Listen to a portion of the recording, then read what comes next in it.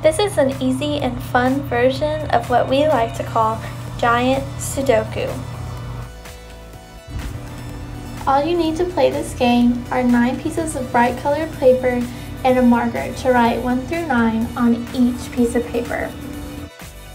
Once the numbers are written, you can scramble them to let the teams sort them out.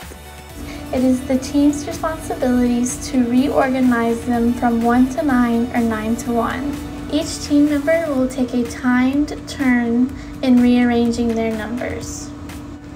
Once the numbers have been rearranged correctly, it is your job to add up the times of each team member to create the total team time.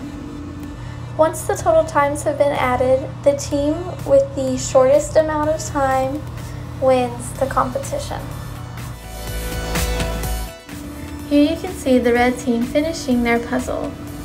And now you can see that the red team has the shortest amount of time. Therefore, they are the winners of this challenge. Thanks!